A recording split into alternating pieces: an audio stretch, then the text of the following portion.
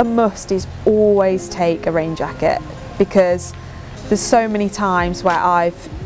looked at the weather and I think, oh, I'll be fine, and then I get to the furthest point of my ride and it'll thrash it down and I've got nothing. So I think that's really important, just even if you just take like a gilet with you, as long as you've got something. And I think as well, just make sure you know what the temperature is, because there's nothing worse than being too cold or too hot on the bike, so it's important to